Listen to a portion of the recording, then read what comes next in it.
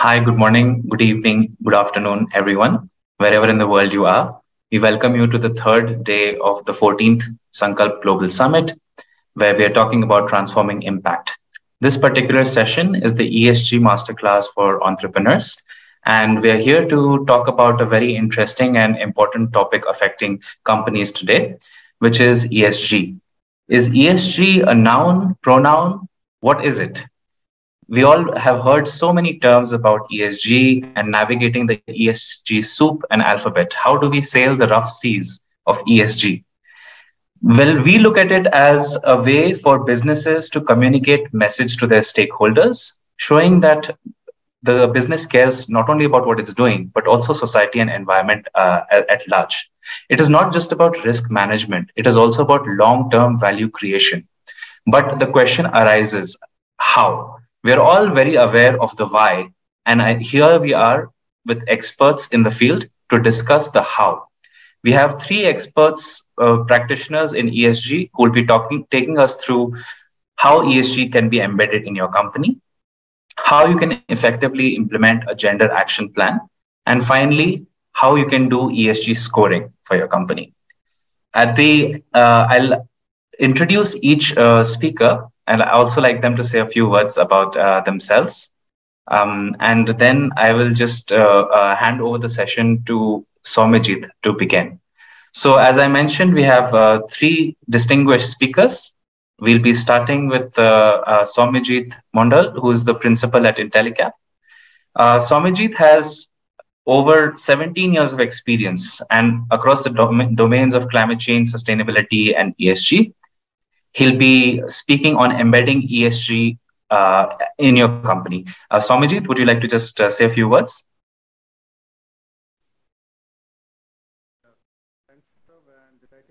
Sorry, Soumyajit, I think you're on mute.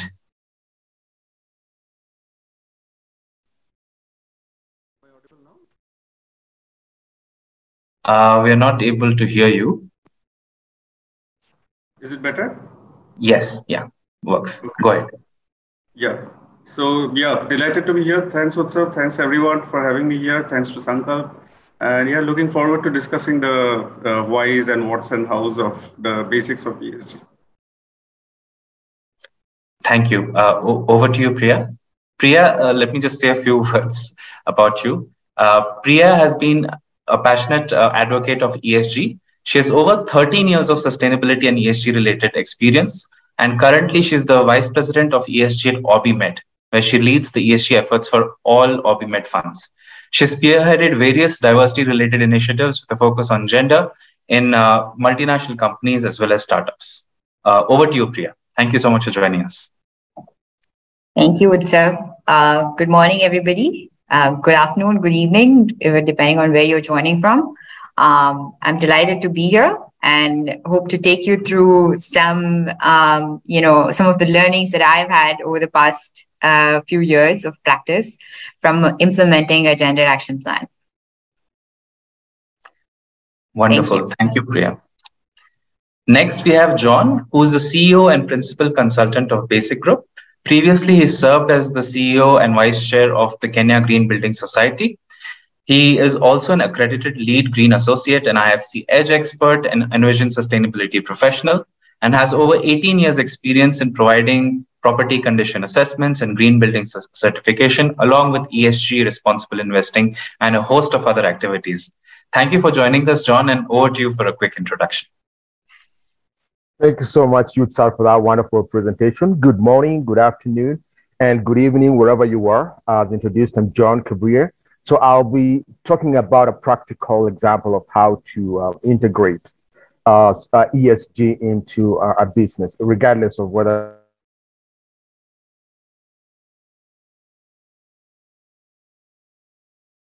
and make it influential for you.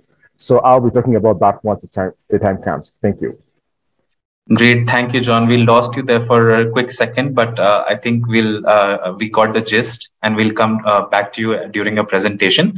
For everyone else, I recommend also please put forward your questions to the speakers in the chat and introduce yourself. And we hope to this session to be very, very interactive. So please do ask your questions. And finally, I come back to what I said earlier, whether ESG is a noun or a pronoun. I would like to leave our audience with the message that ESG is an adjective. It's not a matter of compliance or labeling things or just, following regulations.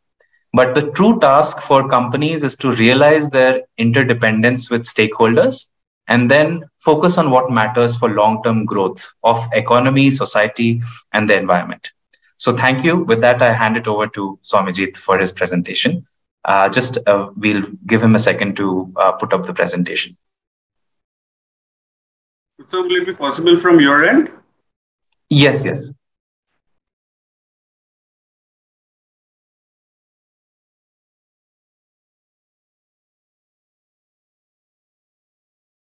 Is it visible? Yes, for me.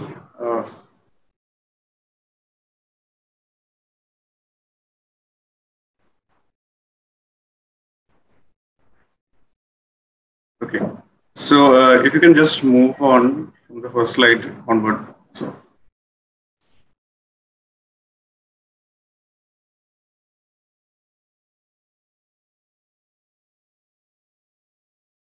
Okay, so hello again and welcome everyone, and thanks for having me here to share our learnings and experience on ESG and or sustainability strategy and reporting, or what is more popularly known today as ESG readiness or environmental, social and governance readiness.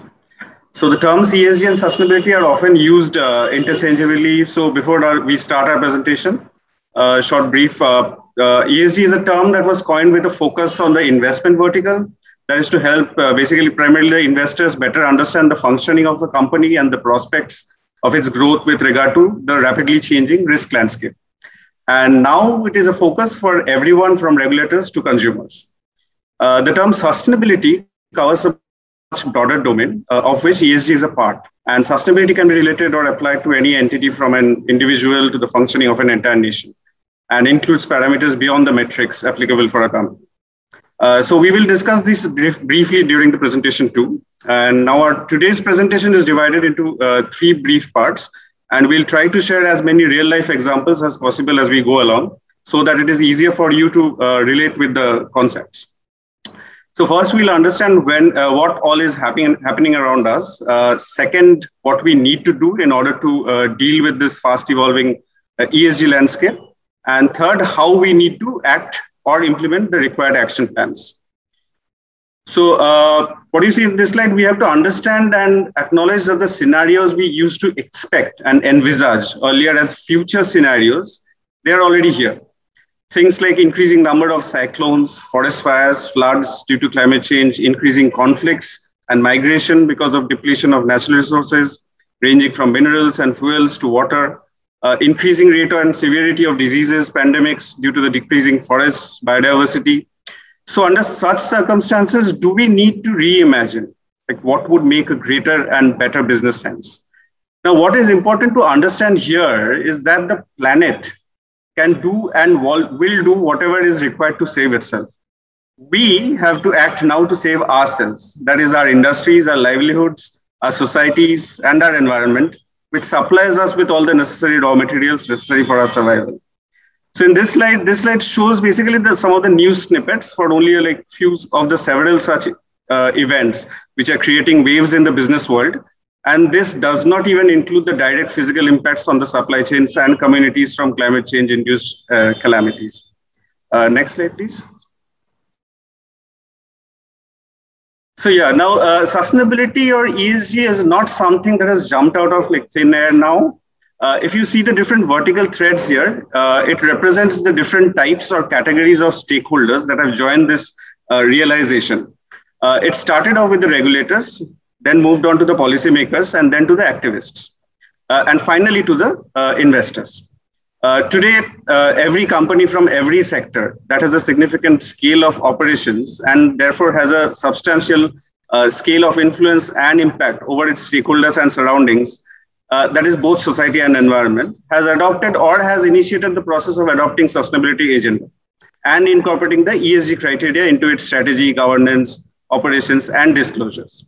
So we are currently moving very fast into the transformation era, where global perception about sustainability is transforming and becoming stronger every day, as a result of which organizations are transforming their business models and strategies. So it was initiated in the 1980s. It started developing rapidly at the turn of the millennium. And now we are mainstreaming sustainability in our business.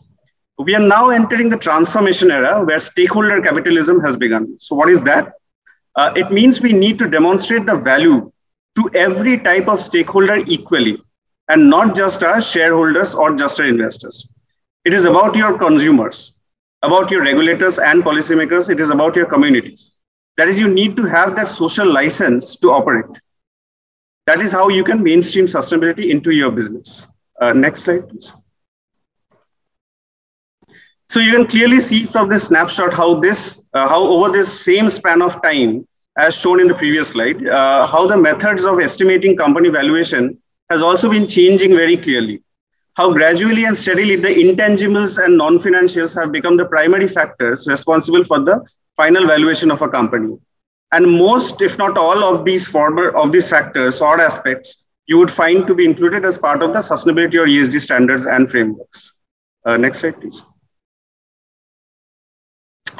Now let us quickly see and understand what is sustainability and ESG all about, and what they are now in the focus. Why they are now in the focus of all the categories of stakeholders around the world: regulators, investors, business, everyone. Since it is easier to relate to facts and figures compared to dry theories, I will try to present the ideas with such relatable examples. So in this slide, while in the lower half, you will find a mix of qualitative and quantitative risks. Quantitative risks like water, energy crisis, pollution, cyber threat. Qualitative risks like corruption, erosion of trust, unsafe workplace. In the upper half, you can find the financial implications of some of these risks or business entities around the world, as estimated by CDP. A significant percent of these risks is the result of these very economic activities, be it business actions or government policies and programs. Next slide, please. And this is exactly the reason why stakeholders became gradually curious about not just the economic or financial outputs, but the consequences of these outputs also. So as things like loss of natural area and biodiversity, income equality are becoming more and more conspicuous, people are realizing that the successful company is no longer one that just makes money. What matters is also the way you make it. Because where will growth come from when planetary and social boundaries are breached? This is an overview of the benefits and costs of the Green Revolution program of India, initiated in the 1960s. What was immediately noticed and accounted for was, of course, the economic benefits at that time, like huge agricultural prosperity, social benefits like food security. The costs of the externalities was hardly accounted for, though suffered extensively, like wide-scale soil and water pollution, biodiversity loss, pesticides in foods. In other words, the true value and impact of a policy or program can be assessed only if we take into account the costs of the environmental and social consequences too. Next slide, please. Again, earlier investors, financiers, and most stakeholders, including banks, were primarily interested in the financial performance of a company. But modern approaches are taking into account the externalities, thus being able to arrive at an integrated value based on the environmental and social capital or value created by the company. The table above shows how the positive value perceived earlier based on only the financial profit of a sample tobacco company here becomes negative when the effects or costs of tobacco consumption on the society are taken into account. Similarly, the graph below shows how the dollar value of a company's non-financial impacts affect the true value of a company. Next slide, please. Yeah, I would like to quickly touch upon a few popular and easily comprehensible visual representations of what, therefore, sustainability is. For those who love maths and graphs, sustainable development is depicted by the area shaded in blue in the diagram on the left-hand side, where the shade area is below the horizontal line, depicting the limits of natural resources, and on the right of the threshold value of the human development indicator. In other words, an entity operating in that shaded area signifies that it is operating within the natural and social thresholds depicted by the donut model on the right side. This model, developed by British economist Kate Raworth, depicts that the area between the planetary ceiling and the social foundation as the safe and just space for humanity. Next slide, please. A couple of more visuals to understand the components of sustainable development. So when we are assessing matters of national or larger scales, we use this grouping on the left-hand side, known as the wedding cake representation. Now you can easily figure out that in such a structure, the foundation is the most important, in absence of which the upper structures will fall apart. So you see, assessing nations with respect to only economic parameters or indicators like GDP, GNP, etc., will not yield a true or correct picture of the performance. Instead, we must take into account, along with the economic indicators, the human development and ecological development indicators also. Just like we showed in the previous slides for the corporate sector. The right-hand figure is what we call a nested model, where you can see within the brackets, the respective, in the respective spheres, in the 3 spheres, the 6 capitals which are essential for the operation and sustenance of business. These are the natural capital in the environmental sphere, the social, human, and intellectual capitals in the society sphere, and the financial and manufactured capitals in the economic sphere. This representation is used to explain an approach called the multi-capital assessment model, which is based on the principle that impacts and influences of a business activity must be measured independently with respect to the carrying capacity of the vital capitals. So the learning from the last few slides is that it is not just enough to measure the outside-in impacts or the impacts of the environment, economy, society on your company or business, but also the inside-out impacts or the impacts of your business activities on the world. Why the second part is also necessary? Because the risks caused by your company for the society, economy, and environment does not go unnoticed and comes back as a cost to you only. For example, if you're withdrawing water at a rate beyond the recharge of the water source or beyond the carrying capacity of the watershed, it is bound to affect the community and the economy. And this will have repercussions not just in the form of regulatory risk, but also the reputational risks and eventually operational risk. So if you can just move on to the next slide, Utsav. So this is basically an overview of the primary factors, ESG aspects that are being taken into account. I'll be just moving quickly since due to paucity of time.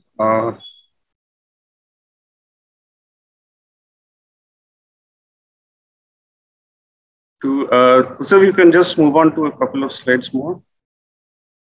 Please go on. One more. One more. Yeah. So I'll just end with this slide. So the ESG journey helps us move the focus of our business to create value from our shareholder focus to stakeholder primacy. This is what is known as basically stakeholder capitalism, as I said. So from the left-hand bottom, if you go like clockwise, so you have to start by mapping your entire ecosystem of stakeholders, and you have to demonstrate to them that you are creating impact for them in terms of real value. And what is equally important is what you are, how you are quantifying that impact. Investors are asking for data which is actionable, because this is the data they are going to use to influence their decisions, and this is the data that will help you access newer streams of revenue. Second, business risks. So business risks are not just the ones that are immediate to you, but also the risks that are accessed across your value chain. Identifying those business risks, analyzing what is the best mitigation measure for those risks, and being able to create the kind of resources, the kind of capital that you need to be able to address those risks is absolutely important. The next one is value creation and value-driven opportunities. How we can use this process and this report to unlock some of the business opportunities that will become the needs of the future. Next is, of course, the sustainability report or ESG report, which can help you with what we call lead with impact. And I'm sure you must have heard of these international platforms like WPCSD, GRI, and the related sustainability portals. So what do these platforms actually help you do? It helps you communicate your story. So by communicating how you graduated from being just a compliance meter to a vanguard of sustainability really helps not only your brand to lead with impact, but also help the others in your industry to see you as a trendsetter, to help them understand that these are some of the changes that they too are facing as a business, and so they can follow and like replicate those things. And finally, most important is EHG, not ESG, but EHG, which is called like eyewash, hogwash, greenwash. So there have been a significant number of incidents in the recent past where companies have been pulled up for coming up with reports having more of a like PR and marketing spin than the actual initiatives. Fact is, investors are easily able to cut through those noises and just pick up the signals because that's all they need to understand. So just give them that part of the information. Be alert when you are where you are crossing the boundaries of ESG and stepping into these rabbit holes of EHG that are not required. So I guess I'll end it here, and I'll just hand over to Sir and take the questions as they come. Thanks. Sure. Thank you so much, Somajit, for that very informative presentation. You started with saying that businesses need a social license to operate, and you ended with EHG, which is eyewash, hogwash, and greenwash. So that's quite interesting. And an immediate question which comes to mind is that when you speak about the social license to operate, if there are no legal repercussions, if there are no financial repercussions or penalties for companies, why should they adopt ESG? I'm sure that's a question on everyone's mind, that first of all, it's confusing, there's so much, and it's a cost center. So why all these things, they sound nice, that we're doing things for society, we're doing things for environment. But as a business, are there emerging real legal repercussions? Are there real financial costs for ignoring this trend of ESG? You want me to answer now, sir? Yes. And then I'll go on to the questions in the chat. And I encourage everyone to add their questions in the chat for Somajit. Thank you. Sure. So as I said, like if you see what we call double materiality, so it is not just because you are doing a favor to yourself, you are doing a favor to the world by reporting or acting in the ESG according to the ESG standards, but you are doing a favor to yourself because whatever harms you are which is resulting from the economic activities or any other activities which you are where you are breaching the boundaries, as I showed the donut model and all those things. So it will be coming back to you. I mean, it is your survival that you are looking after, right? If the natural resources stop coming in, if you're if the social or the communities there's a backlash among the communities or from the regulatory things. I mean, I'm forgetting the regulatory things. It is the communities that you're catering to, right? If the consumers stop taking your things because of the reputation that you have built for yourself. So it is the harm that you are doing to yourself. So it is not just basically compliance or risk mitigation for yourself, but you have to create that value. So it is from risk mitigation to value creation that you have to make the journey. And it is for yourself only. I hope that answers the question. That's helpful. Thank you. And Somajit, just as a follow-up, if you're not in an industry like, let's say, manufacturing or oil and gas or plastics, you're maybe in insurance or banking, you're not causing direct harm to the environment from a day-to-day business perspective. So your employees are not, feeling like they're causing pollution or they're releasing something dangerous in the environment. How should institutions with perhaps no direct impact think about embedding ESG, and what part of the business value chain do they need to kind of focus on where perhaps emissions and other pollution related things are arising? Yeah, that's a great question. So I think what we generally focus on nowadays is more on the E part, right? I mean, what you just mentioned comprises mostly the E part. So what is important very much for industries also is the G and S part also.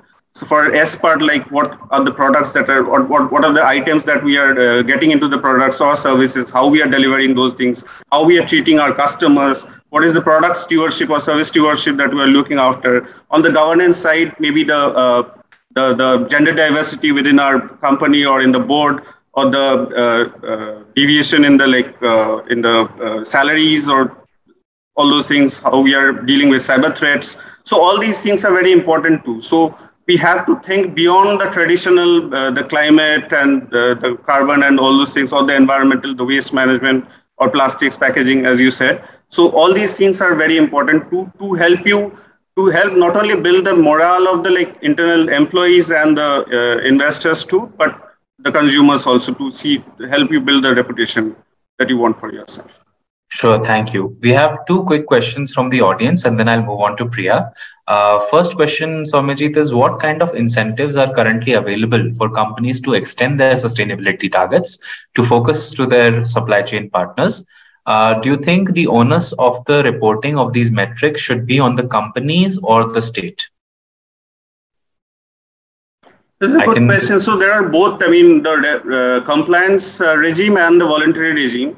So in the compliance, of course, you have to do it in order to mitigate your risks, as I said, the regulatory risks and all those things.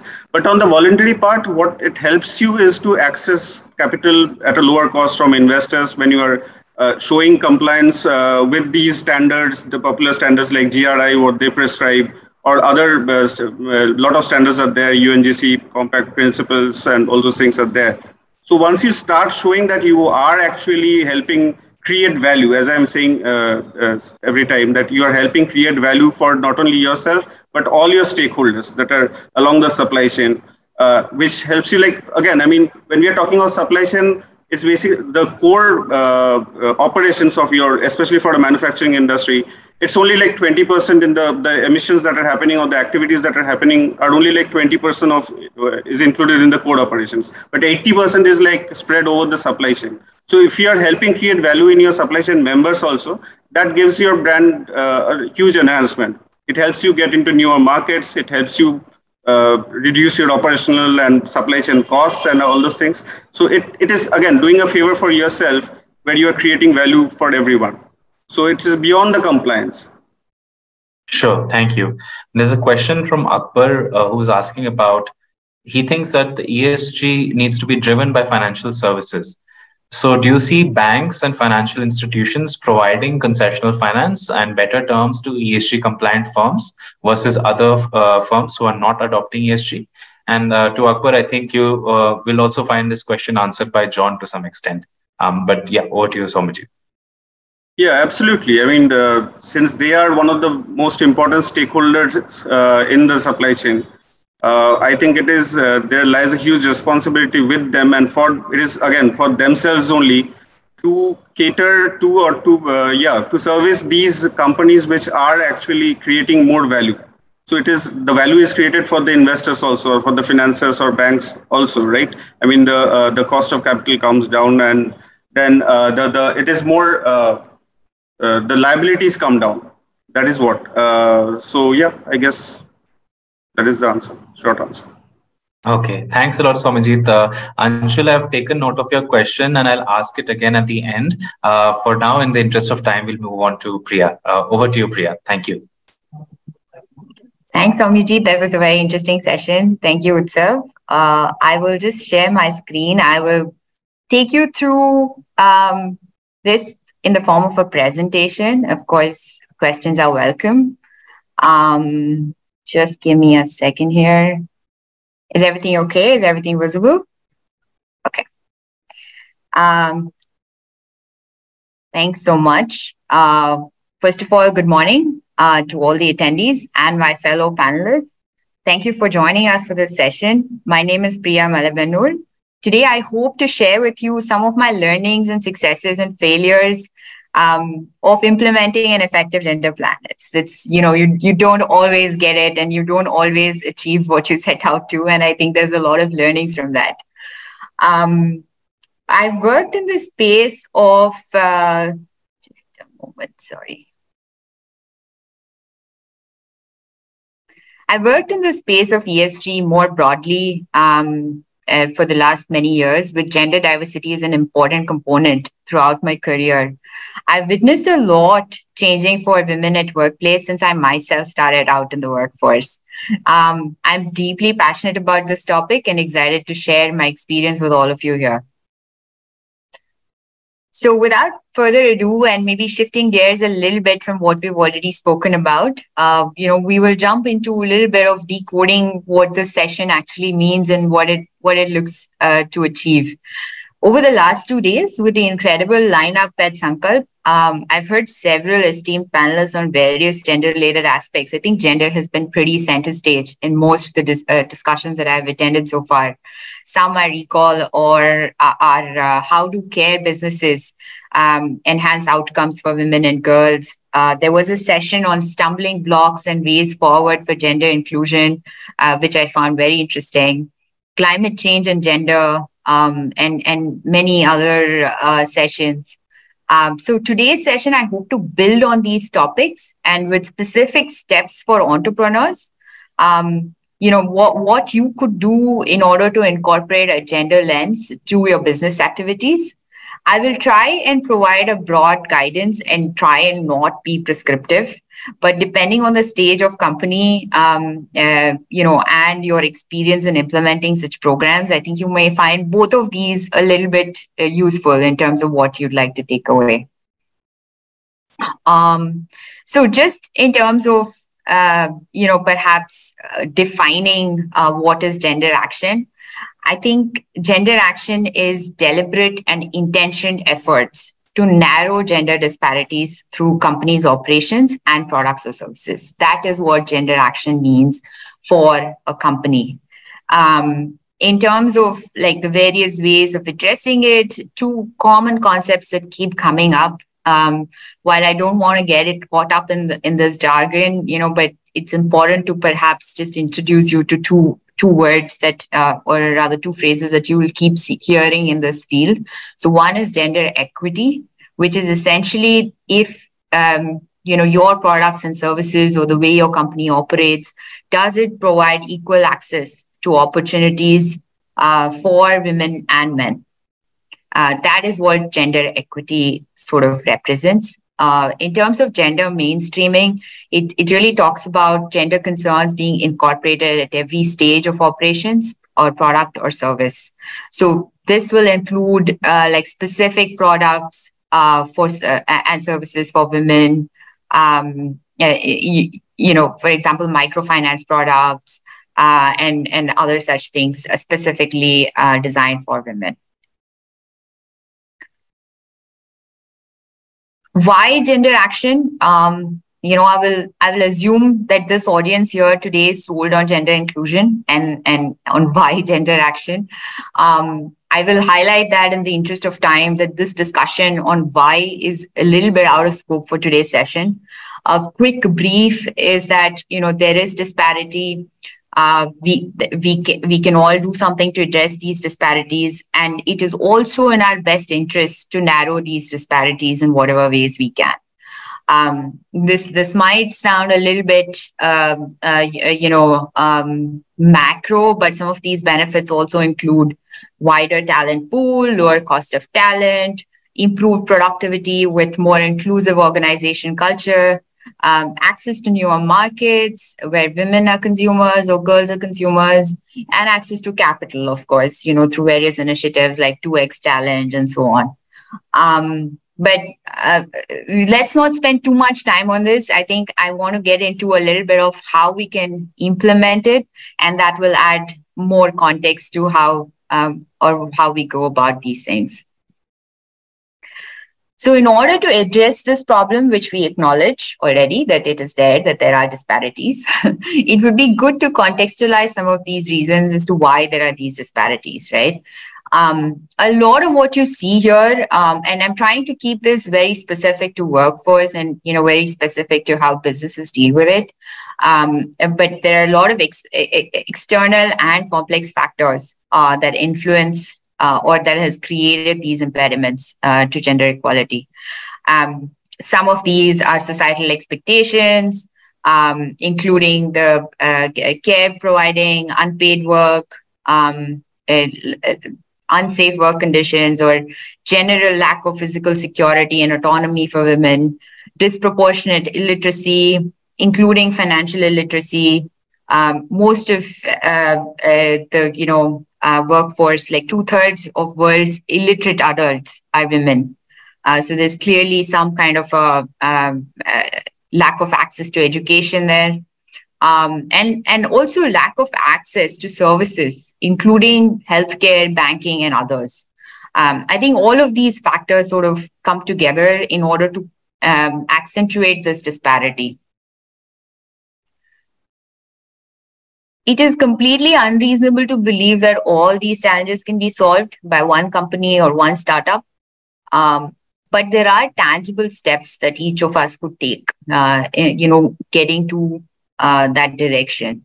So let us determine what makes sense to do and break it down into, perhaps my effort today will be to really break it down and see how it applies to each of us. So these are some of the most common,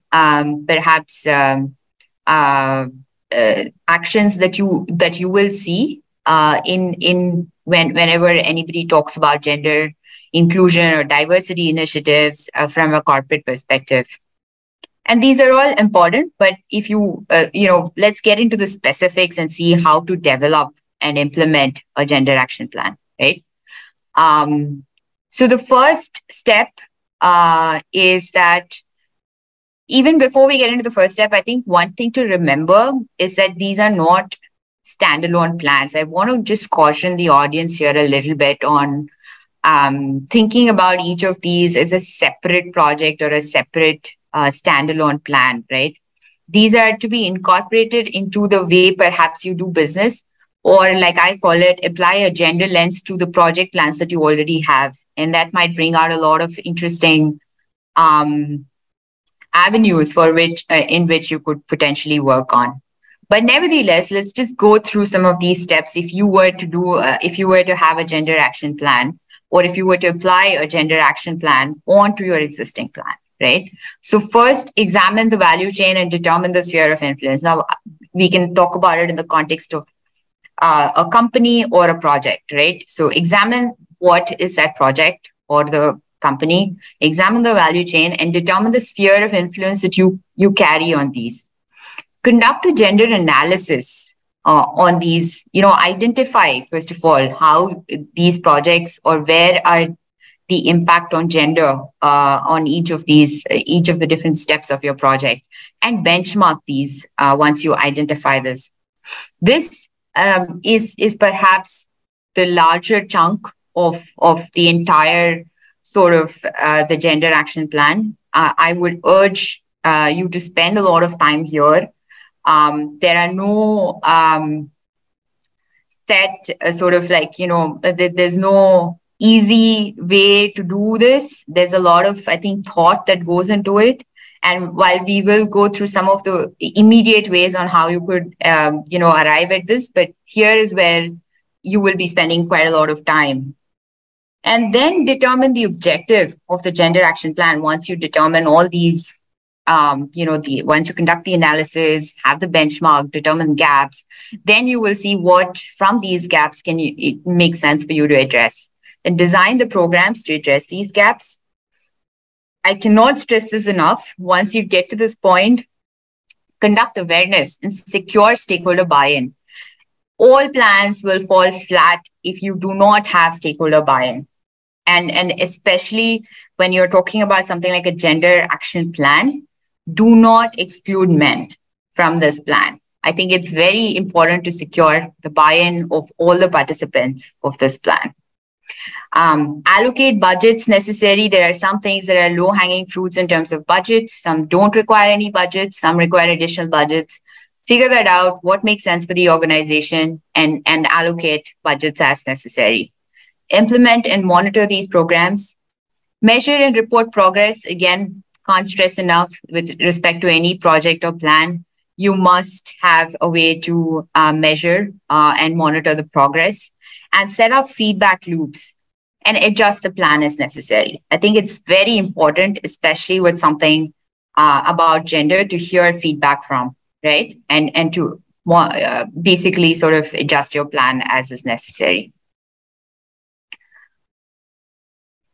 So let's just quickly go into this, examining the value chain part of it and determining the sphere of influence. Clearly, most influence is on your own operations. Now put a mirror on these operations from a gender lens, right? So what does that mean? That means just take a step back and look at your own operations from a gender disaggregated data perspective, right?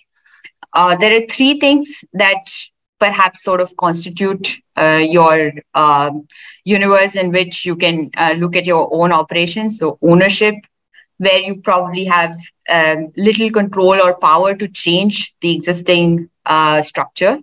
Board of directors, look at it from a gender and skill perspective. Nothing that change may not be immediate in this perspective, but at least you will have a perspective. And the employee base. And on the employee base, you could also slice and dice the data in many ways. So one absolute, perhaps must, is hierarchy-wise gender disaggregation. Looking at how many men and women are there at different levels in your organization and also different locations in your organization. And also look at attrition data hierarchy-wise in terms of gender disaggregation, right? Also look at new hires, movement, promotions data, pay data as well. Look at it from a complete non-biased perspective. Just put that information together and take a look at it. So one of the companies I had the chance to work with on gender action and preparing their gender action plan, they had majority women at the workforce. I think a staggering 86% of the workforce were in that company were women. I was obviously very excited. It was a great company. So we broke that down to the hierarchy level in terms of the composition, gender-wise composition, right? At entry level, we could see that they had, I think, about 2/3 of the workforce were women at the entry level. And just one level up at supervisory roles, just up the chain, they were just 20% women. It was interesting to understand why that was the case. And that was the data that I urged them to sort of study a little bit more. Look at promotions, role movements data year on year. Look at it from a gender disaggregated perspective, of course.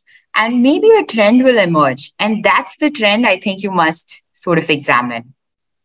Now, going to something this is so, I think it's so obvious, but and therefore maybe overlooked, is the infrastructure perspective. I was truly surprised in my experience in the past to see how infrastructure plays an important role in women participation in the labor force. There are a lot of factors at play, primarily centered around the fact of physical safety, right?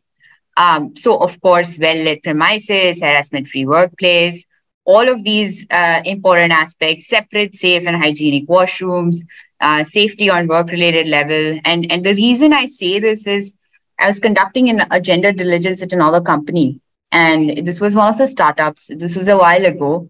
And I was speaking to all the women in the staff. There were not many. There were a handful of them. So I had individual conversations with each of the women in the at this startup. And all of them felt uncomfortable with one thing, and that was there was just one washroom. It was a shared washroom.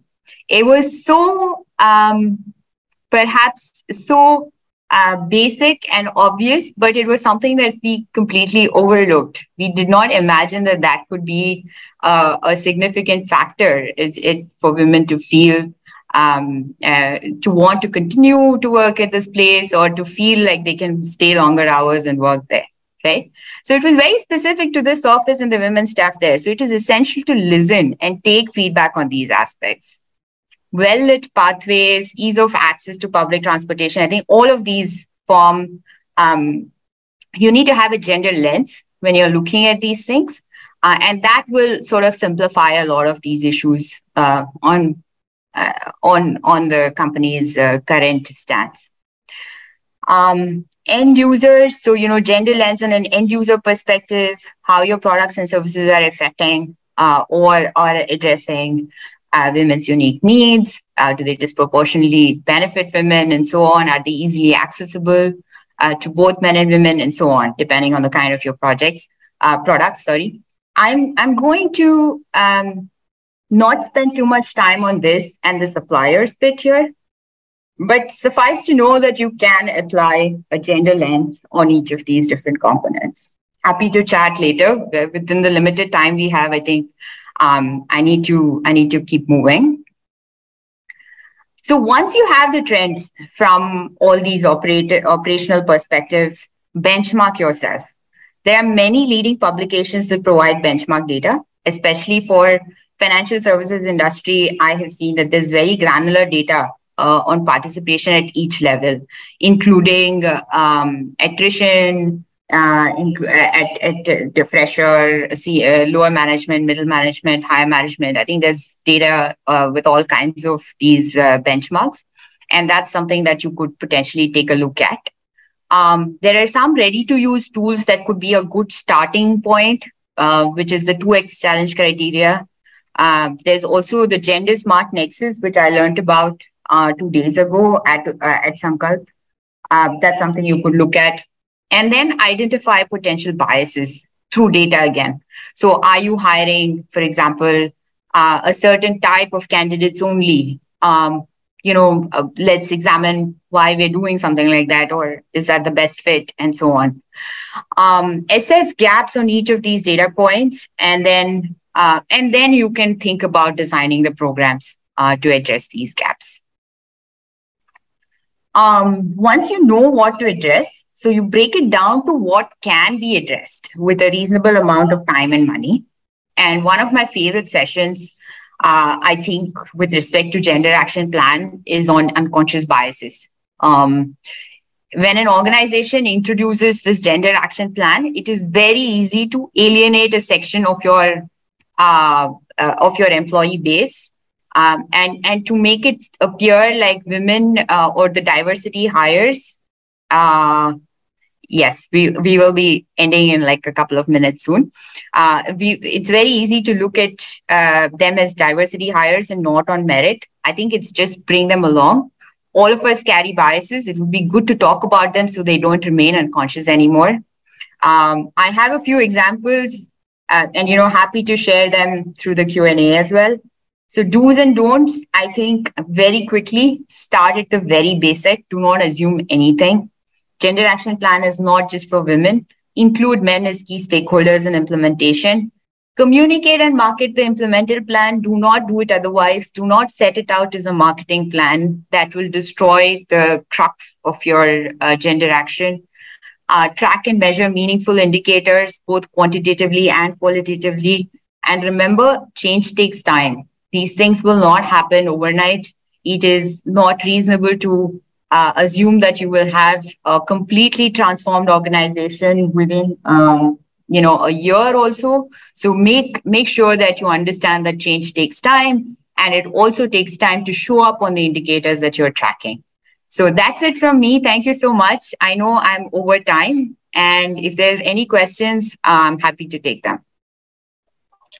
Thank you so much, Priya. That was really illuminating from what you talked about, the deliberate and intentional efforts to narrow the gap, and the lessons from the workplace about the fact that globally, there is a lag in terms of education and skills. And I think it's really important to understand the impediments and barriers which need to be overcome. So maybe just a quick question on one aspect. You mentioned that there is also the need to raise awareness and then get the buy-in. What kind of challenges have you kind of faced when practically implementing that? Because I'm sure a lot of our audience may face that challenge. And then I'll take up the other questions at the end so that we can get John's perspective. But if you could just answer this particular question. Yes. Thank you. No, thanks so much, Utsav. I think it's a very interesting question. I've heard it all, Utsav. I've heard everything. I'm like, why should we hire women? Why should we go this extra mile to make it inclusive for women? We have an organization, everything is working okay. And I think it's important to hear that perspective. I think it's important to not dismiss that perspective. It is a perspective, and that's where I was thinking about that. That's where I think the first step is really to get the support of these, these people who probably don't believe in what you're setting out to do. I think one important point that I want to make from a gender action plan perspective is it helps if it is a top-down approach. But it is very important from understanding perspectives and building the program bottoms up. So have the messaging clear top down. And then a lot of the people, even they are initially reluctant, will probably come along. And once they start seeing that overall it's becoming an inclusive place, it's good for them, it's also nice for them, it starts to help. Just one very quick example, just before when COVID hit, and there were a lot of people who were working from home, and this time it was both men and women. And when that option became available to work from home or have flexible options, I think even the men in the workforce sort of understood that it is something that enables them. It enables them to contribute to their roles at home as well. And it's not just somebody else in the home. And I think overall, it starts to bring out that perspective and maybe just sparks a little bit of empathy. And that takes us a long way. I know it sounds a little bit maybe not tangible, but these things do play a part.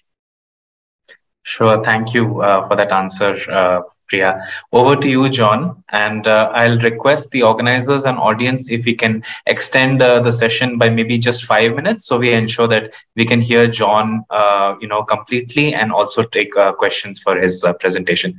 Thank you so much for your patience, John, and over to you. No, thank you so much, Yutsuf. And I'd like to say that Priya's presentation and Srimajit's presentations were fantastic. And I think they set the tone of exactly what I'm about to share with you. So I just wish to confirm if you can see my full screen. Yes, we can see it. Fantastic.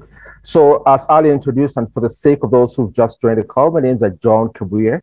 I am an ESG consultant and also a building surveyor by profession, founder, chief executive officer, and principal consultant at District Group, which is essentially a professional services consultancy. More on those niceties at the end of my presentation. So this morning or afternoon or evening, I'm here to present an actual case study of ESG integration into a business. So this particular business is essentially a real estate business. And in fact, the company is a real estate investment trust called Aecon Limited. So Aecon Limited happened to be one of the premier developers, operators, and asset managers of rental housing in Kenya. And they have a list of firsts in Africa. First and foremost, they're the first Kenyan company to issue a green bond, and also the first Kenyan company to be able to cross-list the very same bond on the Nairobi Stock Exchange and the London Stock Exchange. I mean, they're the first company to start the student accommodation. They're the first issuance of NSC USP. They're the first to do a GRES real estate ESG assessment. So basically, with all those accolades, they felt like they really need to bring out their ESG message out to board in a very strong way. And they were also very careful to make sure that they do not greenwash the market. If they say that they've integrated ESG, they're really integrated ESG. So my consultancy partnered with another consultancy, and we were invited to come in and do an ESG assessment. And basically the assessment was to see exactly where the company is. Already Aecon had integrated ESG into their business.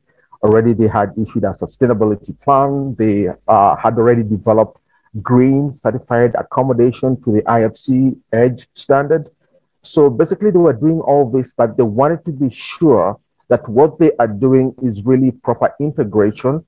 It can be able to cascade into the entire organization, and they can be able to see beyond just reporting on ESG, but go beyond reporting. And what are the steps that are needed to go beyond reporting? So when those were the case, we were able to frame up our scope, which included our ESG assessment.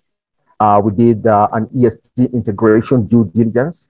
We did an ESG assessment health check and a preliminary GRES scoring.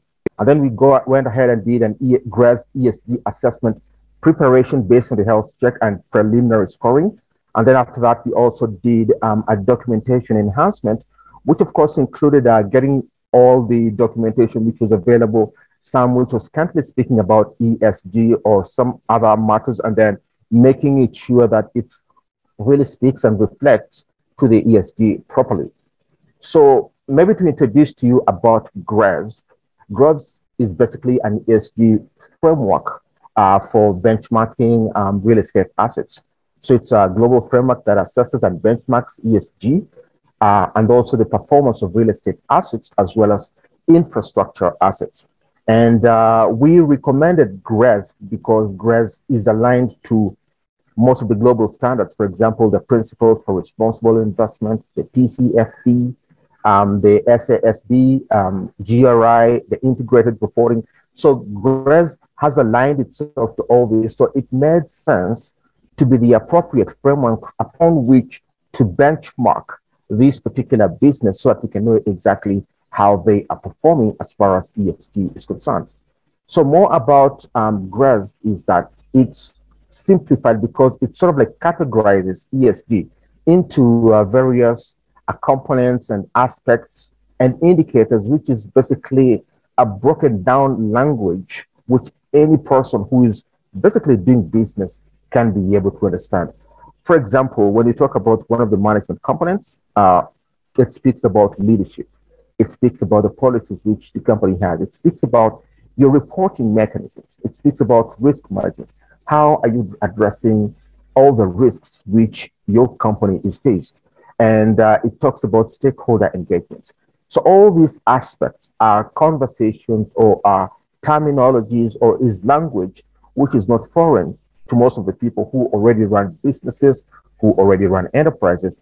So now the question is, which are these indicators which you're supposed to look and be able to understand that you are actually doing the right thing?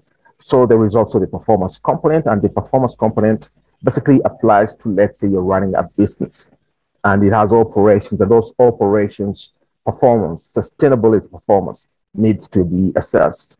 And then there is the development component. Basically, let's say you're in the business of developing, creating. How is that also addressed? So there are various aspects, and the various aspects speak to various indicators. So this basically becomes our framework, which we use to be able to understand and score exactly what is green. So what GRES also goes and does is that for the performance component, because it's basically operations, it carries about 70% of the score. And then when you look at the management component, talks about, looks at 30% of the score, and then together they form 100. Let's say now you have operational assets, and those are the ones that you wish to assess. And then let's say you have development assets. So you can take the management component, which is 30%, and then development component, which is now 70%. And let's say you have both, for example, like in Acon's case, where they have both operational assets and also development assets, because they develop and then they manage what they develop.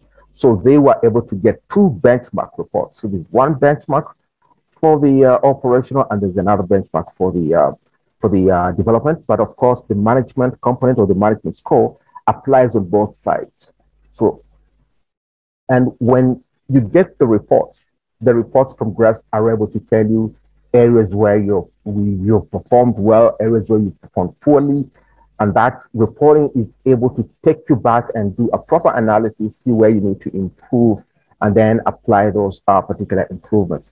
So we felt like this was the appropriate framework, which was suitable for these GRES, who are real estate developers and operators, to be able to see their ESG performance and then be able to go beyond just reporting and do much better than that. So the entire process was a very complicated process. It was very iterative, very engaging and intensive, because it involved several aspects and processes. Number one, it involved receiving as many as 170 documents which we reviewed. And these documents, we had to keep on requesting for these documents, because we understood the kind of documents that we knew they are supposed to have.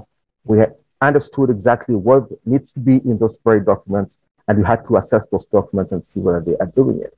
So we also had to do real-time surveys and physical visits to all their assets and properties. We had to meet with management. We had to talk to management. We conducted numerous interviews. And in all these interviews, we wanted to understand whether the board understood ESG integration, whether top management understood ESG integration, and also whether the staff understood the integration. And you realized that even with a very progressive company like Econ, there were some staff members who were not really conversant with ESG. All they knew is that some of the aspects and elements of ESG were just best practices which Econ ascribes to. And that's correct. They have those best practices, but then they were not these careful or deliberate efforts to do so.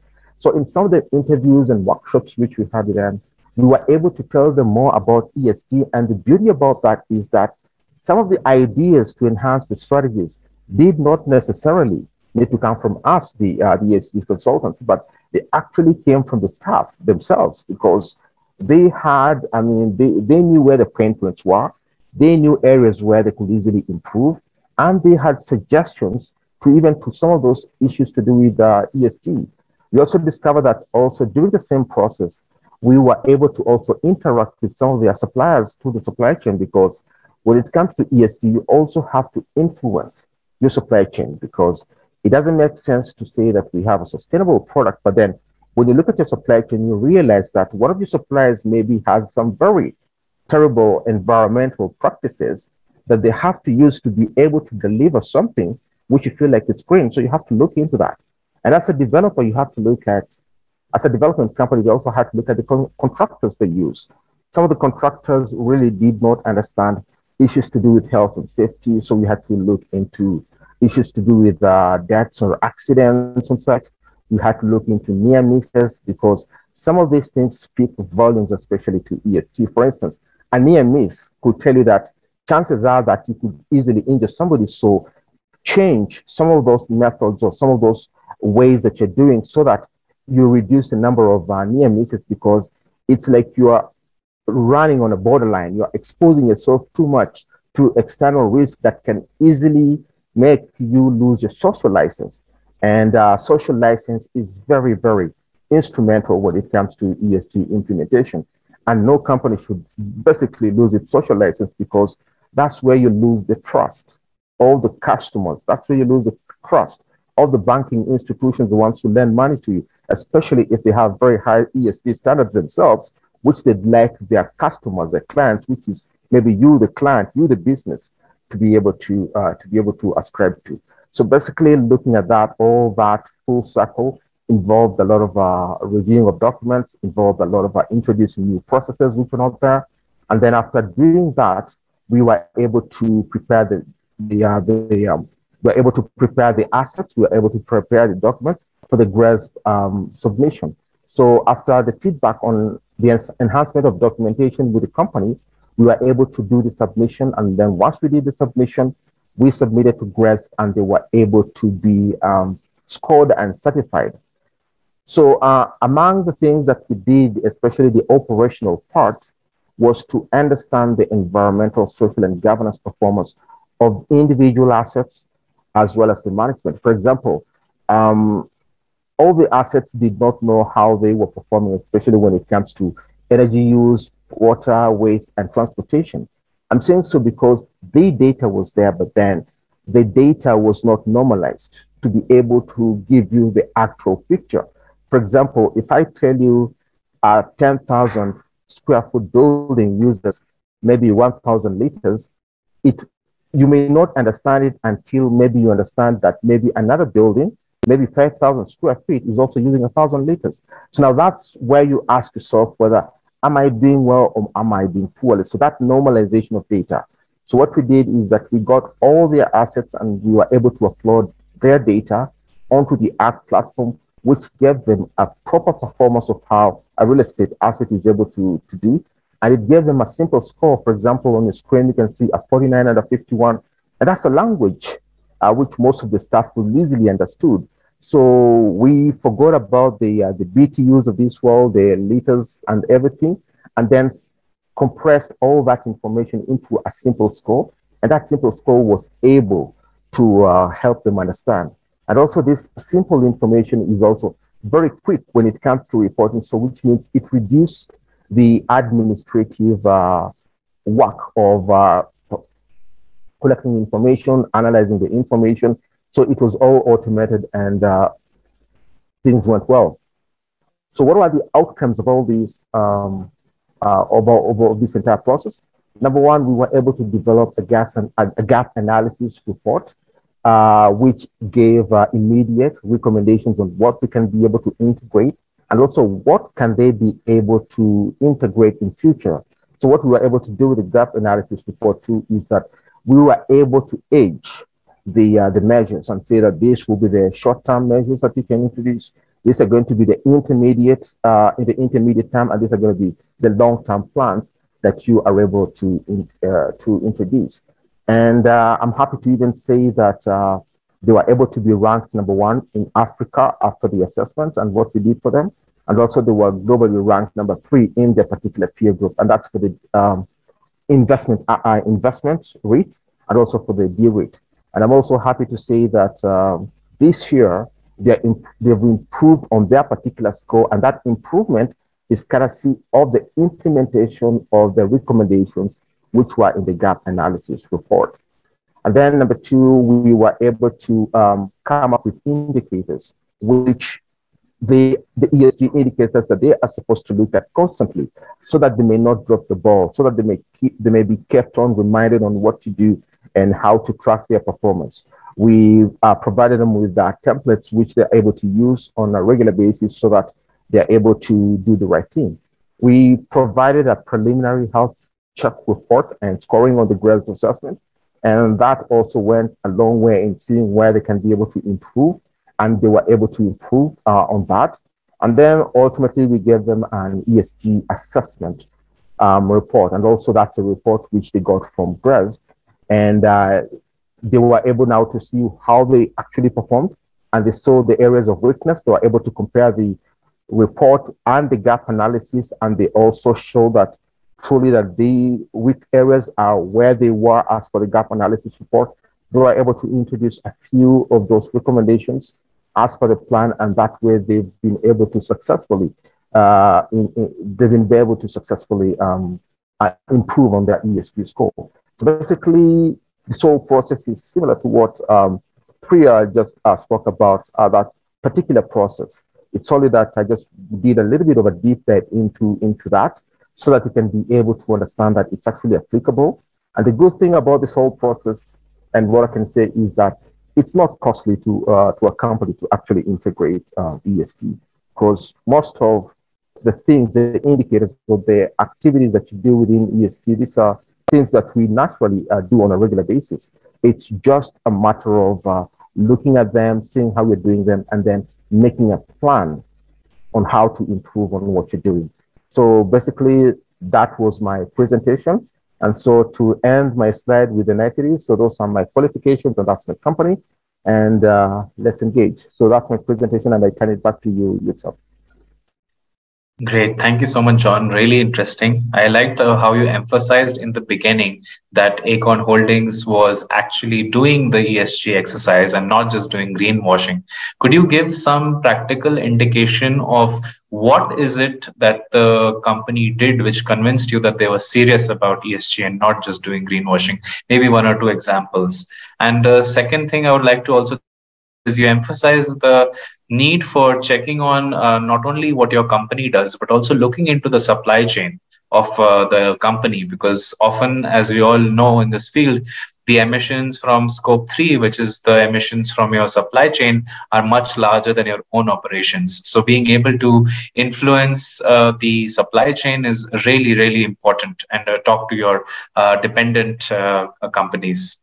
So yeah, firstly, what was the thing about Acorn which convinced you of their seriousness? And secondly, any comments on engaging with the supply chain in a meaningful manner? Thank you. Yeah, thanks, Yutsat, for those questions.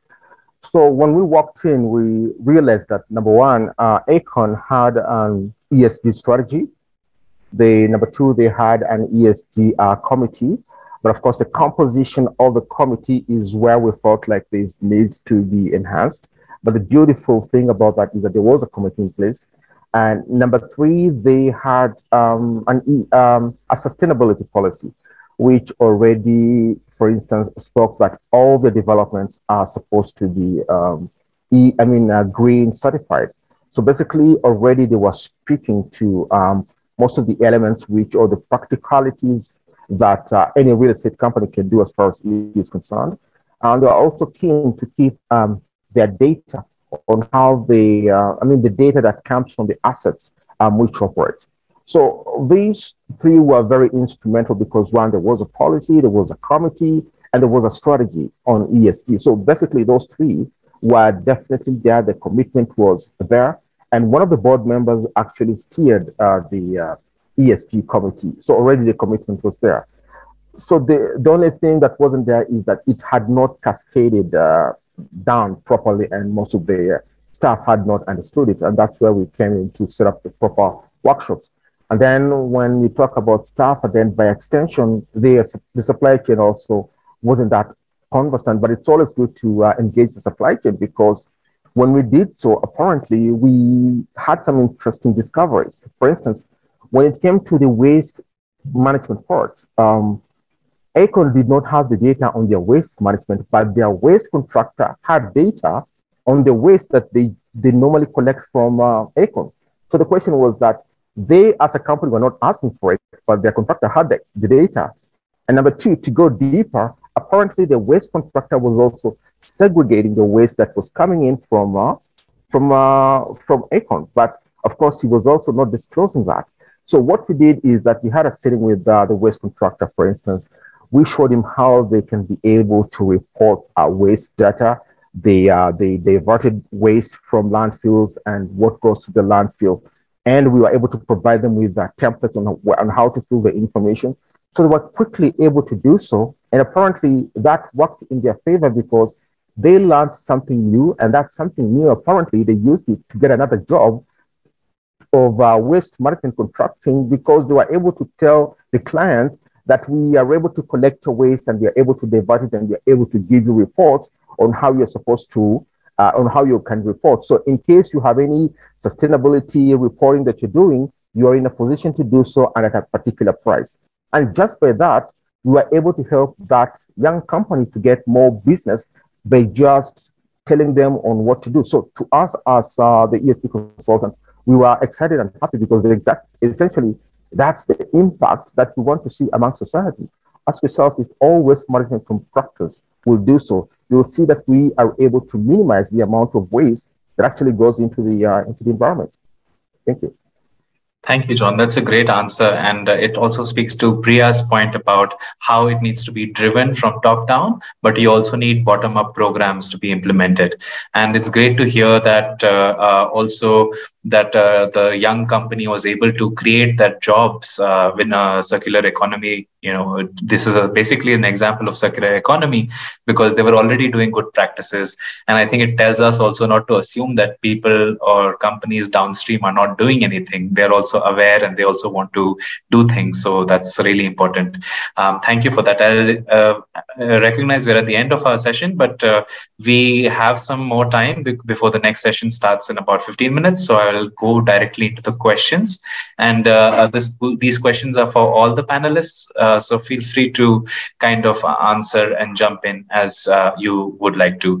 The latest question was from Stephen Ramsey. He was asking about how can companies wishing to embrace ESG navigate regulatory environments that are not supportive or even hostile towards ESG? In Texas, for example, the state legislature recently banned local governments from doing business with banks that have ESG policies. And also in many developing countries, they have a race to bottom mentality, which makes it difficult for ESG conscious companies to compete. And a very important and fair question. Who would like to take that? I think I can take it up. So that's sure. Okay. Go ahead. Yeah, I mean, the answer is not explicit, but there'll be, number one, there'll be always challenges and risks throughout this path, and there'll be entities with vested interests. But we'll have to find that optimal balance between all this, because this is, I mean, we have to each have our choices and to create value, as I said, as I'm saying every time, that there's more of a like creation of value, not just for others, but for yourself. So end of the day, it's beneficial to yourself to choose that path, which path to tread and everything, despite the regulations and everything. Regulations can only help you to a certain extent, but beyond that, it's your decision how to tread that path. Yeah. Thank you. Great. As well. Go ahead, John. Yeah. Yeah, sure. So I think ESG is about an aggregation of various practices, and it's up to us, we in the industry, to actually name them ESG. So if you feel that those aggregation of practices really bring enterprise value to your business, then go ahead and do them, and don't brand them as ESG in that particular market where there are regulations or restrictions. But then just remember that we live in a global world, and there are other areas which do appreciate and embrace ESG. And that means that you are not limiting yourself to that particular state of Texas, but you are opening yourself up to the entire globe. So which means that you still can be able to do your business in Texas, but at the same time, you're also able to expand your value or your business beyond Texas and into other countries or other regions which do embrace that, and you don't fall short of that. And that way, if you have a fiduciary duty to your shareholders or your investors, I think you'll be doing well. So by just understanding that, you will be able to overcome or navigate some of those restrictions, and they won't be slapped on you. Thank you.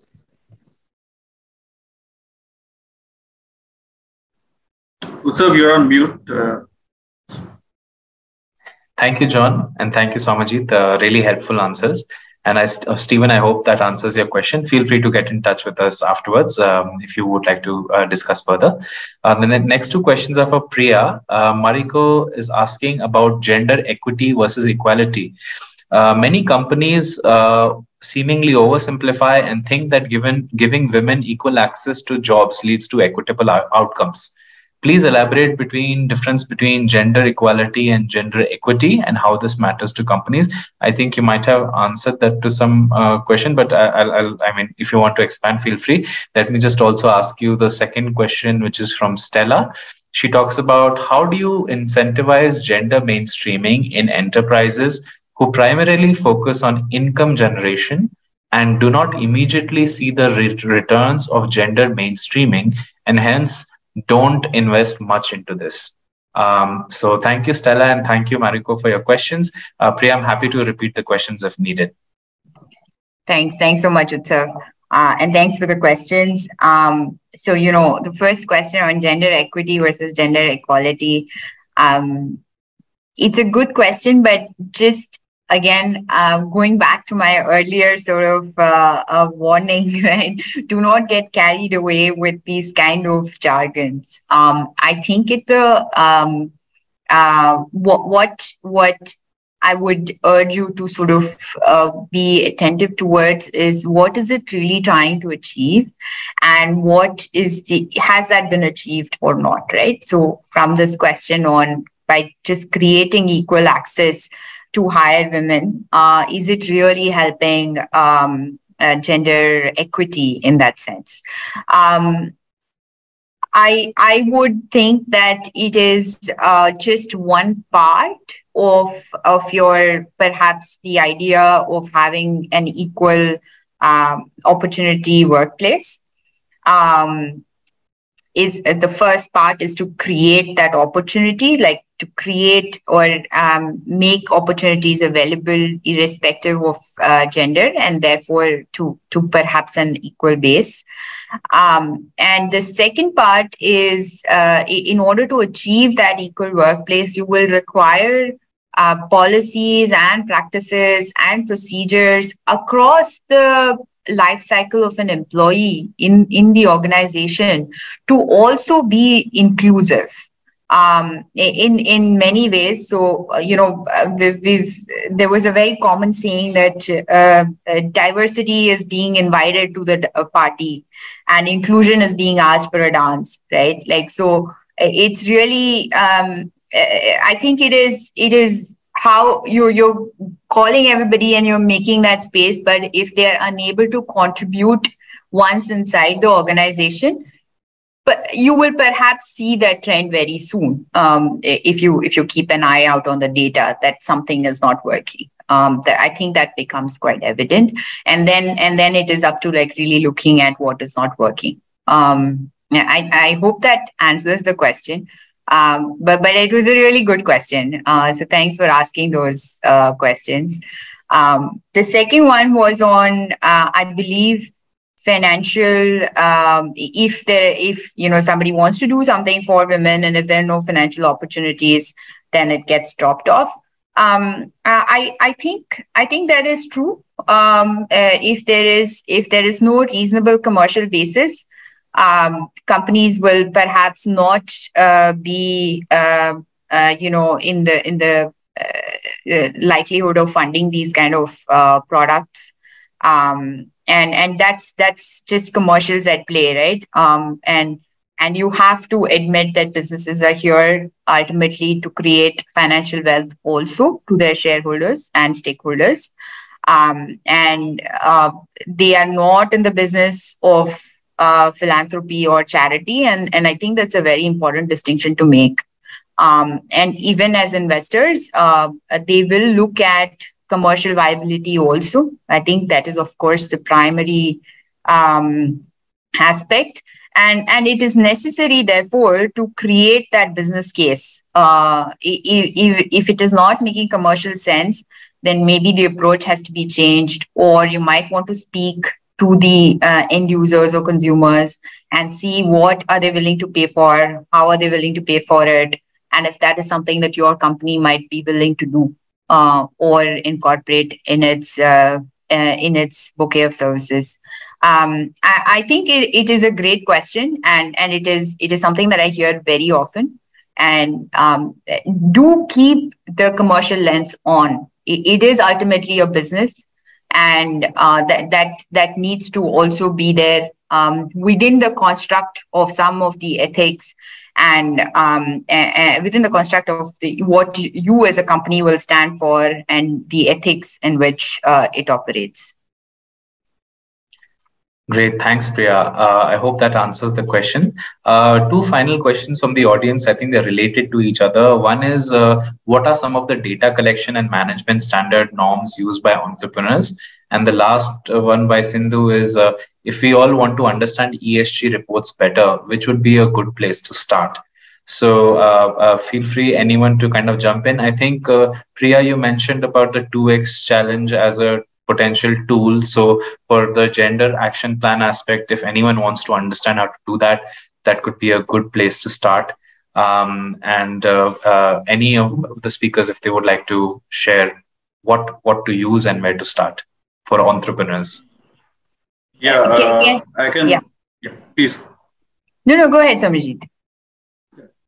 Yeah, I just wanted to comment. I mean, there are a couple of slides. It would take, like, if you allow me 30 seconds, Utsav, I can just run through the slides because visuals are much better to understand. So if you can just put up the slides, Utsav. Sure, from the step.